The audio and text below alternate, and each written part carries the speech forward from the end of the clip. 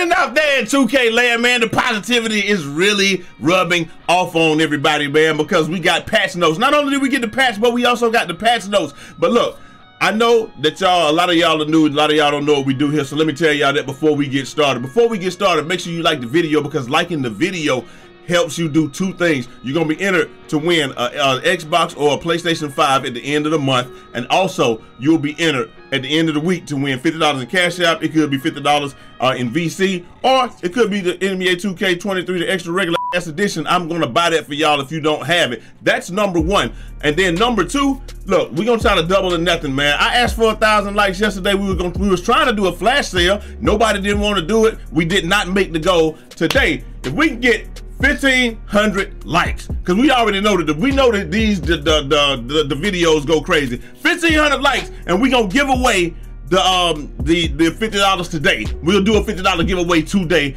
All you gotta do is comment on you ain't gotta be a sub or nothing, man. All you gotta do is comment on the video. What's they gotta comment? What's the word? Expeditiously. Comment on the video expeditiously, and you will be entered to win a $50 in Cash App or $50 in VC, $50 in whatever today, man. We do this every Friday, but this is like a flash sale. We're gonna try to do it today. 1,500 likes, man. That's all it is. I should double or nothing and make it be 2,000, but if we get 1,500 and then that mixes with the 500 that we got yesterday, that'll be 2,000, won't it? See, that's who else doing it like your boy, man. That's that mathing. But anyway, what I wanted to show y'all right here was, even though we did get the patch, we did the one thing that I know and I was able to confirm is not fixed. This thing is not fixed. When you quit the game, your settings still reset. So that's one of those things where it's just there. It's just gonna be there, and it just is what it is, man. But we're just gonna go through these patch notes real quick, and we just just see how it goes, man. So look, NBA 2K23 patch notes, next gen. It just says preparation for the NBA 2K23 Season 2 launch on Friday, October 21st at 8 a.m. You know, 11 Pacific time, so 11 a.m. Eastern time. They did the Bill Russell 6 logo has been added to the floor, the court floor for all 30 NBA teams. And the patch has been added to the uniforms for all 30 NBA teams. The ability to quick toggle between players on the edit player menu has been restored. Players assigned the teams from a creator player pool will no longer retain duplicate or retired numbers. Occasional disconnect that could occur in play with friends. Quick play. People play quick play. I know that's the most played game mode. Play with game quick play during initial matchmaking or when using custom rosters has been resolved, and the Crypto Arena name has been added to the Jumbotron for the LA Lakers and the LA Sparks and the LA Clippers. So that's cool. They play in the Crypto Arena. We don't care about that. This is what we talking about, gameplay. Fix the problem with certain standing layups that would cause them to fade away from the rim instead of towards it. So that's all. That's a big W. Address an issue where the user could momentarily lose control while defensive shading. I noticed that because I play defense. Sometimes you're trying to stand there in defensive shading and your guy he'll be jiggling like you can't stand where you want to stand is the best way to do it. Y'all see right here, like I went out, came back in, and it's not fixed. So you know that's cool. The Dream Shake badge will now lessen the penalty when chaining multiple fakes together. So hey, you got Dream Shake, you want to pump fake. Hey, it's return of pump fakes. Post Drew is back, ladies and gentlemen. The run gameplay series will now work correctly. Series will now work correctly using the on-the-fly coaching. Certain post animations that were not playing as intended have now been properly enabled. So that's good. That's good. Shot fakes that could force the player to go out of bounds unintentionally will no longer do so. So that's dope. CPU players no longer This was the most cheese in the game. This has been an issue for the last 8 2Ks. CPU players no longer using layup timing as they were unrealistically proficient at it. Meaning they never miss. You see CPUs sitting out there greening. I mean, they just greening everything. I can't leave you alone. They got me greening. Hey, but you know the CPU, it was doing this thing, man. Hey, drop a like for the for the vocals right there, man. The free throw difficulty slider will now function correctly, so that's cool. Fix some problems with controllable rim hangs that were causing players to vault into the air unexpectedly. It really wasn't unexpectedly, man. People were vaulting because it was getting ready to do one of the spider rim hangs or whatever, and then that just glitched along with that one, and it just did what it did. Yeah, that was funny though. That was more funny than it was a problem. Air balls I don't know how I feel about this one, man. Air balls will no longer occur when shot timing is slightly early, slightly late, or better. I'm gonna tell y'all something, man. I don't know if that's gonna be a problem or not. I hope that they don't. I hope if the shot is challenged, then like I understand it not being an air ball if you don't challenge the shot. But if you challenge the shot and it's a bad challenge and it's slightly early, slightly late, I don't want it to hit the rim. I want it to still be an air ball. They need to go out of bounds, and it just need to be what it is. You understand what I'm saying? Because if they don't do it like that, then free boards is gonna be a thing again. And I think that the game was in a good place without having free boards in the game. You take a dumb ass shot, then you shouldn't be able to get the board, especially if it's contested or something. I mean, that's just how it should be. But that's just my opinion. Y'all let me know what y'all think down in the comment. Shot timing will now work correctly for hook shots when playing online games. So more or less, they got the hook shots back right. They had to hot fix those. Post Drew, he gonna test those out. We'll find out if it's the return of Post Drew. But like they said, you weren't able to contest them, so they had to hot fix them, and now they've completely revamped them, and they got them all the way fixed. So that's cool. The frequency of contact dunks on lower difficulty levels has been increased. Good, I can catch some bodies in my career, because y'all know I play on extra rookie. Y'all know what I play on. Made shots will now have more ball physics with the rim, interactive with the rim, rather than always switching. That's cool. I mean, you see that a little bit, because sometimes you'll shoot one that's an open and it'll still go around in the rim, but it's still a green, so it's going in. We know it's going in. I don't think that's a big deal right there. Fix favorite players not showing up in many modes on the fly coaching. Resolve the rare hang that could occur during certain inbounds plays. Various Michael Jordan signature animations have been added, and added new facial expressions to several animations. So we got some new facial expressions. That's cool. What I want to know about though is are the shoes fixed? Can somebody verify down in the comment section that the shoes are fixed? Because y'all know what I mean. It used to be where if you had on customs and I could see your customs, but now I can't see your customs now. Now only thing I can see is I just see you with the 2K Bobos like I wear. And I'm the only one that get to wear them 2K Bobos. I'm the only one that wear those, and everybody else, you know what I'm saying? It seems like people biting my style right now, man. So, you know, I don't like that. The city, many improvements for performance and stability have been made to enhance the overall experience in the city. The court status overlay is now available when standing on the got next spot in the city. Okay, that's good, because when you're on the got next spot, man, you be wanting to know what's going on. Reduce the delay in exiting a court after winning a game in the city. Thank you, bro. How many times have we said this is our last one, and you try to get off the court, and then you can't get off the court, and then it just pull you in, and then now you got to play that game, or one of your homeboys get off the court, but you didn't make it up, bro. That's sickening.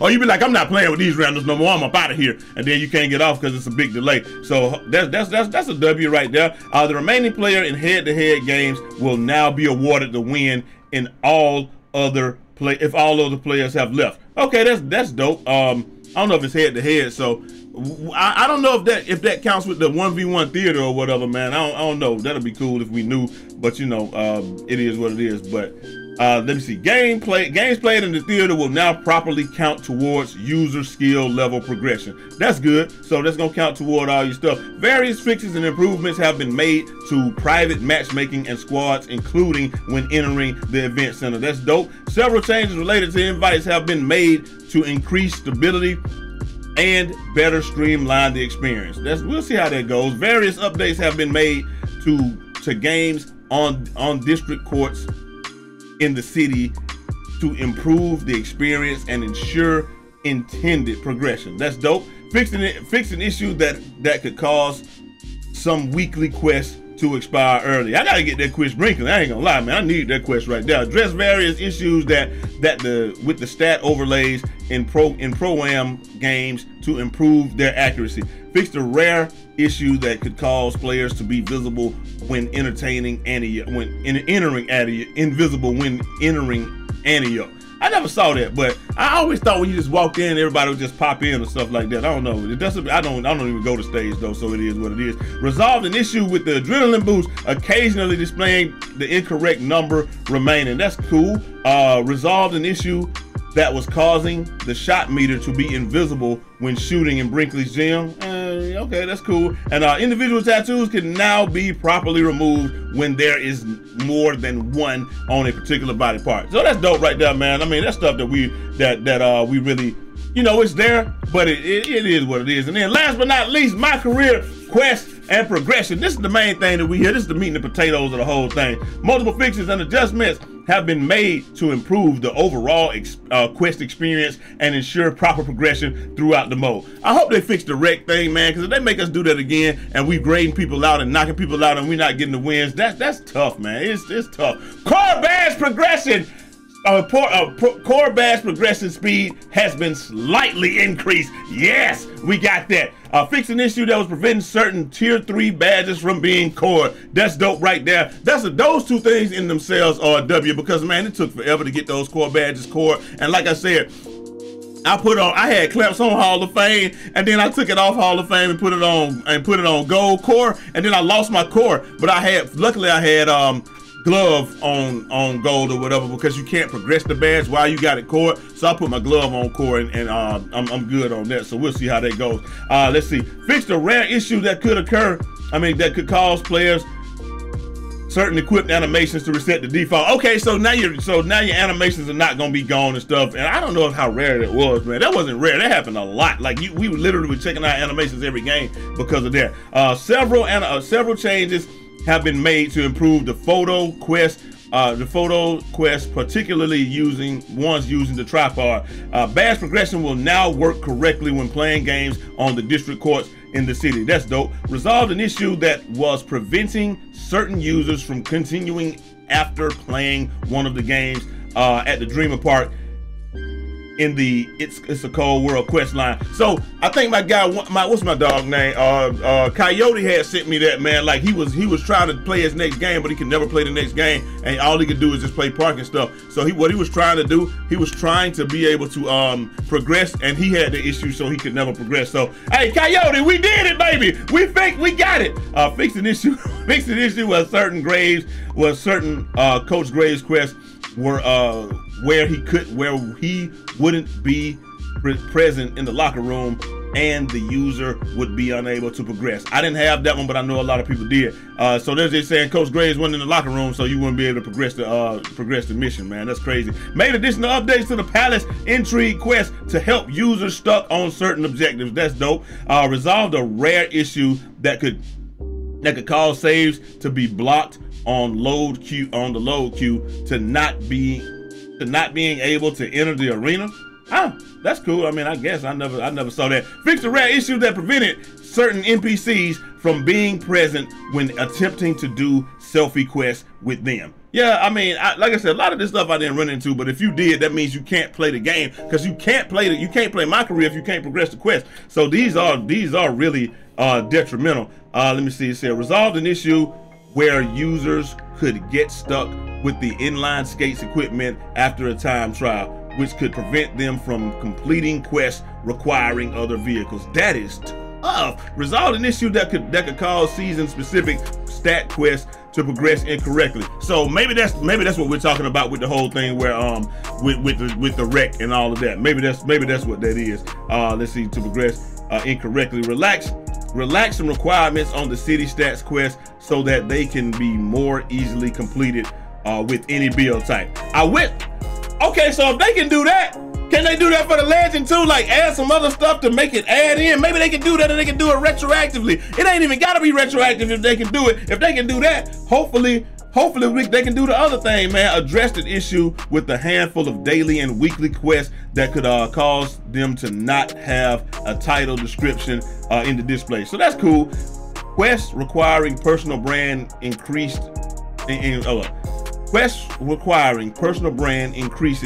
in non-NBA games will now be accurately tracked. That's dope. And last but not least, the rewards for the Chris Brinkley quest are now correctly displayed. That's all we need, man. A lot of that stuff, man, it is what it is. It's tough. I guess we'll see how it plays out. They didn't mention steals. They didn't mention anything. I'm gonna go to Mike Wong Twitter real quick, and we'll see if he said anything, but I don't think he said anything about it, man. Like I said, all of this is a W. It looks like they just took care of a lot of the stability issues and all of that good stuff. That's all I really care about is the stability issues. Actually, Mike, he tweeted out about those, so you know it is what it is. Said openness has a huge impact on the green window. So somebody talked about this. I guess we'll talk about that tomorrow, and all of that. But the main thing is the patch notes. We got patch notes. We've been asking for them. We've been pining for them. We've been saying we need these patch notes. We want the patch notes, and here we are. We got them. Govern yourselves accordingly, man. 2K is listening, and like I said, hopefully they didn't touch the steals, but if they did, we gonna adapt. I don't even care about on ball steals, but the double team steals when you dribble into dumb ass traffic, I think you gotta get that rock up, man. That's just how I feel. But y'all let me know what y'all think down in the comment section. Is this enough? And what else did you notice? And like I said, also comment expeditiously now down in the comment section, man, and you'll be entered to win a $50 gift card. If we can get 1,500 likes, y'all can get that today. And you know, so a $50 gift card today, or Cash App or whatever, and at the end of the month and the end of the week you'll get the $50 too. You'll be entering for that one. And then also at the end of the month we'll be giving away a PlayStation or a PS5, man. So y'all let me know what y'all think down in the comment section, and I'm gonna holler at y'all next time. Till next time, it's your boy Eazy, aka Fresh from the Barbershop, BK the People's Champ. Godspeed.